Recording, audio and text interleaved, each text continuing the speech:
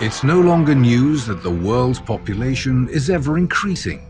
It's no longer news that it's going to be tough to feed the extra mouths.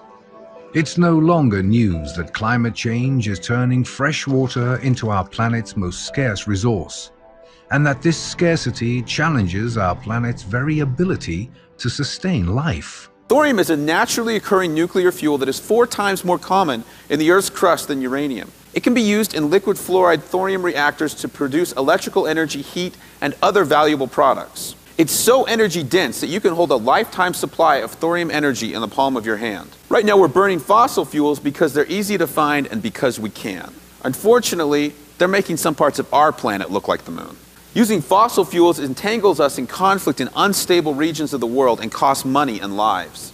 Things could be very different if we were using thorium. You see, in a lifter, we could use thorium about 200 times more efficiently than we're using uranium now. And because the lifter is capable of almost completely releasing the energy in thorium, this reduces the waste generated over uranium by factors of hundreds and by factors of millions over fossil fuels. We're still going to need liquid fuels for vehicles and machinery, but we could generate these liquid fuels from the carbon dioxide in the atmosphere and from water, much like nature does. We could generate hydrogen by splitting water and combining it with carbon harvested from CO2 in the atmosphere, making fuels like methanol, ammonia, and dimethyl ether, which could be a direct replacement for diesel fuels. Imagine carbon-neutral gasoline and diesel, sustainable and self-produced.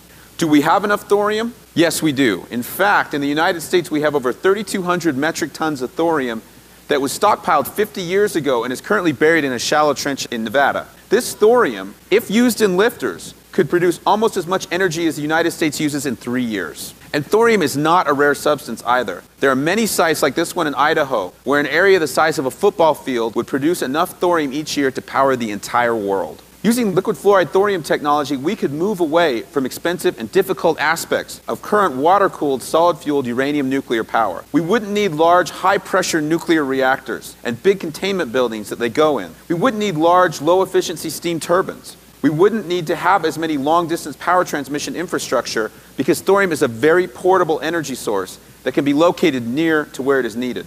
A liquid fluoride thorium reactor would be a compact facility, very energy efficient and safe, that would produce the energy we need day and night and without respect to weather conditions. In 2007, we used 5 billion tons of coal, 31 billion barrels of oil, and 5 trillion cubic meters of natural gas, along with 65,000 tons of uranium to produce the world's energy. With thorium, we could do the same thing with 7,000 tons of thorium that could be mined at a single site. If all this sounds interesting to you, I invite you to visit our website, where a growing and enthusiastic online community of thorium advocates is working to tell the world about how we can realize a clean, safe, and sustainable energy future based on the energies of thorium. Thank you very much.